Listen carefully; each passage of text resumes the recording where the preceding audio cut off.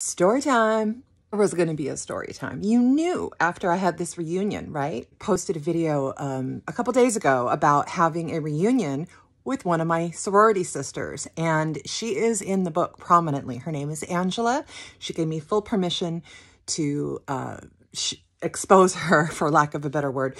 So if you are interested, check out that video. So it's 1990, 91, probably my 22nd birthday.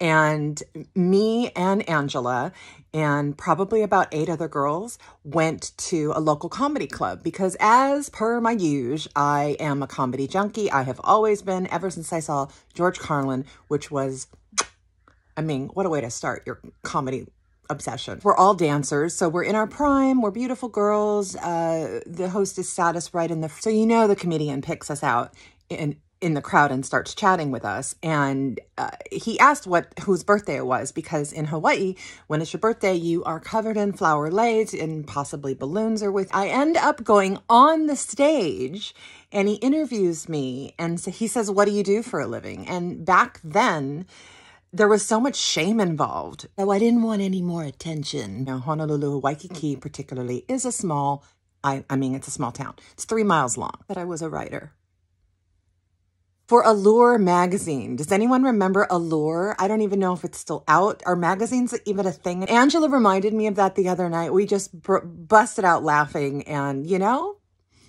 just goes to show, when you have a passion for something, it is ingrained in you. It was fun pretending I was a writer, and then fast forward to my, full circle moment. It was fun. And if this story is your jam, pick up a copy of your book today. Click on my link for more information, and thank you for supporting indie authors.